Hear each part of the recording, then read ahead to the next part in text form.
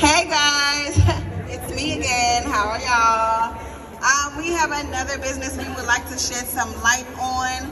They are called, you see behind me, right next door, but they are here today to let you know a little bit more info about their business and what they do and how they can assist you and help you guys.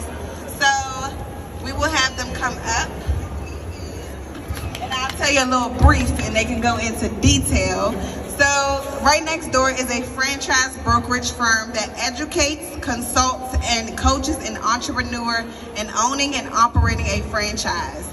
We as in us, but they have over 400 plus national, regional, and emerging franchise brands in their portfolio, serving 40 plus categories, including restaurants, retail, industrial, professional, and home services. So let's look forward to these guys explaining and going in detail of what they got going on.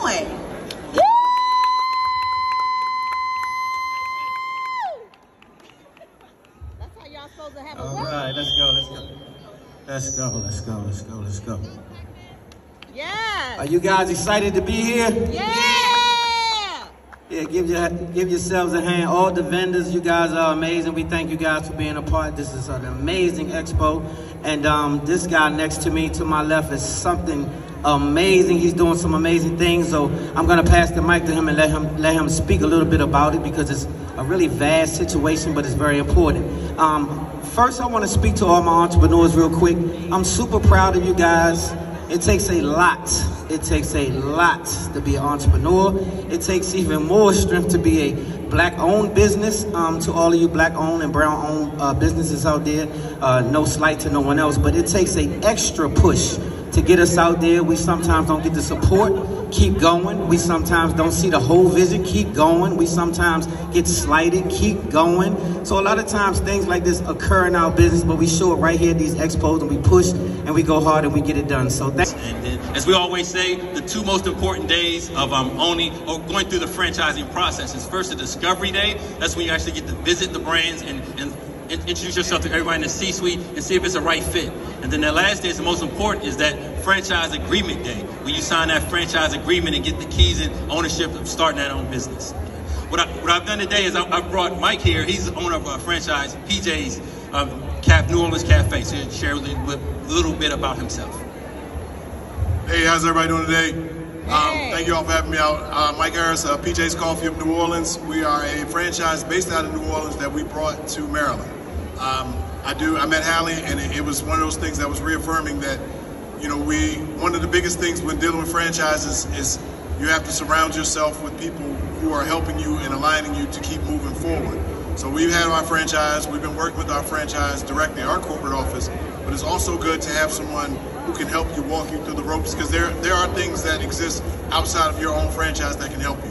For instance, Hallie put me in touch with someone who does accounting that can help make sure the books and everything are going well. So, you know, I do say it is very important to have someone who understands franchises and can work with you, because while you may be in a franchise, they may be a great franchise. It's always good to have that partner on the outside that can look at things to show you, you know, where you can help, you know, augment what your franchise is giving you.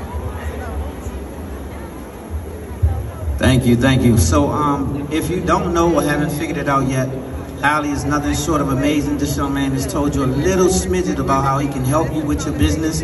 Make sure you plug in with him before you leave here today. Get his business card, get his information, exchange information. Make sure you do the same with other vendors as well. Make sure you guys get related, get familiar. Make sure you're familiar with other people that's in your community, because we all need each other, right? All right, so without further ado, I want to ask you one more thing before, how long we got? Okay, cool, so we can go. So tell us about some of the harder things about being an entrepreneur. Like a lot of people are going to come to you facing challenges. When they come to you, what is some of the advice that you could give them to keep them going forward? You have to make sure that you're focusing on all levels of the business. And it's hard when you're a small business, because you are the ad exec, you are the accounting department, you are the purchasing, you are receiving, you're doing it all. So when times like that occur, we always say is ask for help, reach out to, sometimes you have to outsource those things. Find someone like Hallie who has that arm that can outsource your those things, because you don't want one thing to fall for the sake of something else. You don't want to have, again, you don't want to make the best cakes and pies out there if you're not selling.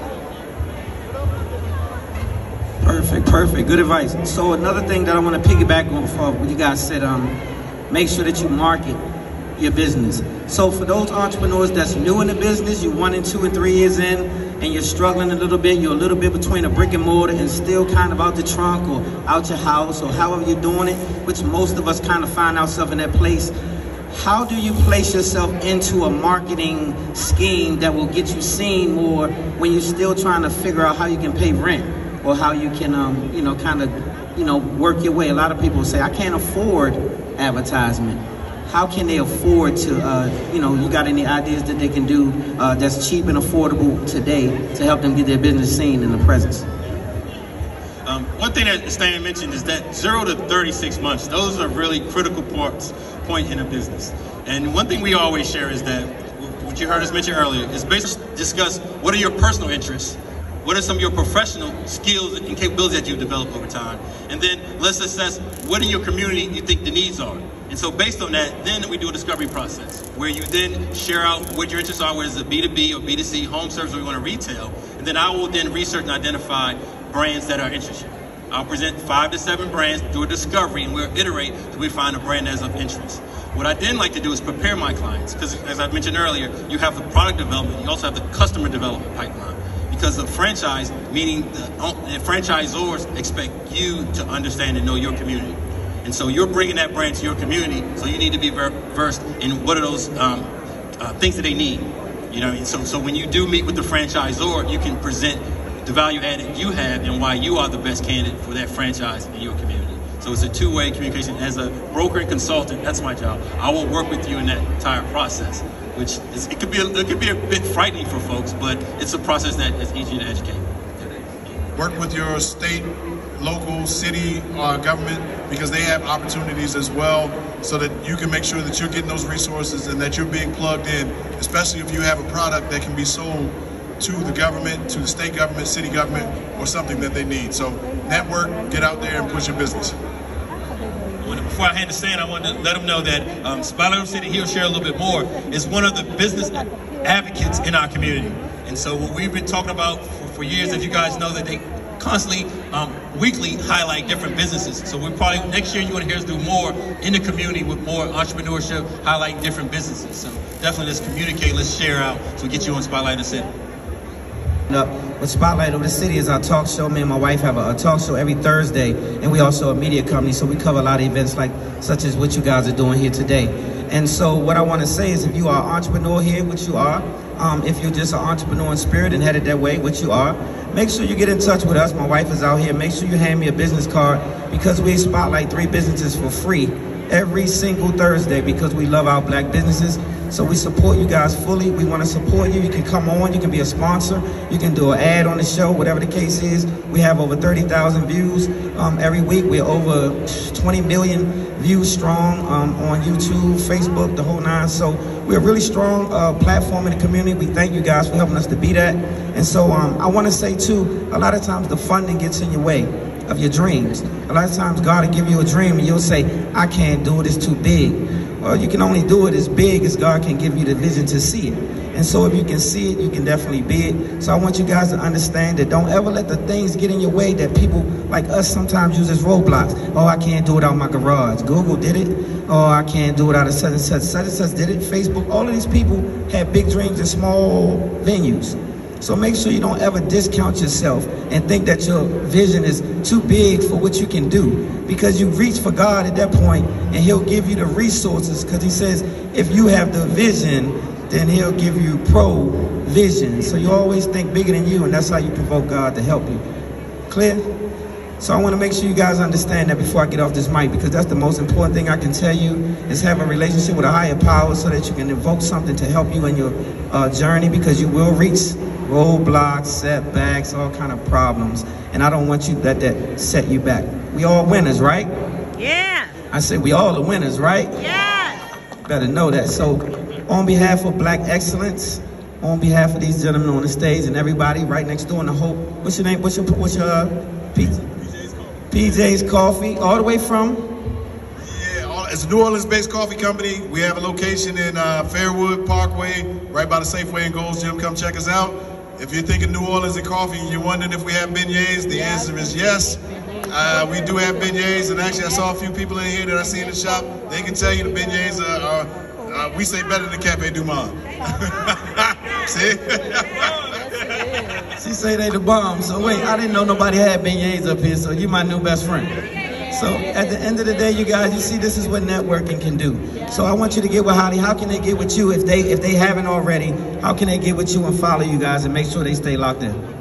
Definitely. At rightnextdoor.biz and at rightnextdoorbiz on all your digital channels. Definitely reach out. You can follow us on Instagram. It's at PJ's Coffee Bowie. On Facebook, pjscoffeebowie.com or facebook.com/pjscoffeebowie. We do put up our announcements, so when we're having stuff, I will let you know. It's a little secret that between us, we will start having, you know, live music there. We had Marcus Johnson there last week. We're gonna have a few more live events so that we have an atmosphere where people are enjoying themselves, having a good time. Hey, so we're going to get you on Spotlight Over the City so we can let everybody in the city know about that. So we're going to definitely pull up and put the cameras on you too as well. So once again, I'm Stan Long. Wifey Terry Long is out there in the building. We are Spotlight Over the City each and every Thursday. Follow us at Spotlight Over the City on Facebook, Instagram, wherever social media platforms. Spotlight Over the City is in the building. So make sure you follow us. And if you don't get to see it live, go to our YouTube channel. Every Thursday, we're there. We make sure we lay it live. So check us out. We have a very, very entertaining show, but very educational as well. So check us out. God has blessed us with a great platform, the #1 in the DMV. So thank you guys for making it so. Enjoy the rest of your evening. You guys have any Q&A questions? You wanted to ask any questions? I can kind of get out my seat and hand the mic around and get out of there. You're kicking us out of here. Okay, she's throwing up gang signs, so that means we got to go. So, okay, we got to wrap it up, you guys. Thank you guys for letting us have your time. Enjoy the rest of the expo and be blessed.